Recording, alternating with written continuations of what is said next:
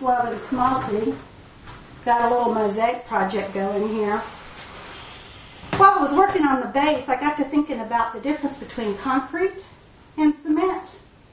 And I got to thinking about now, how do we know when to use these words properly?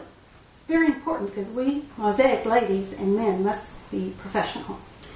Now, we know that concrete is hard. We have a concrete driveway. We know that good ideas are set in concrete, right?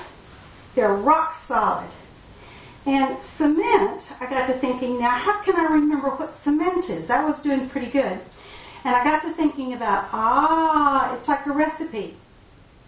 You use cement to make concrete, and you add the rocks and the gravel and the water and the sand, and then you get concrete. Just like flour is to chocolate chip cookies, it is what holds everything together.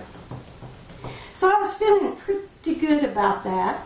And then I thought a little bit more about the concrete trucks. They're not made of concrete. So they are actually transit mixers. There you go. We're very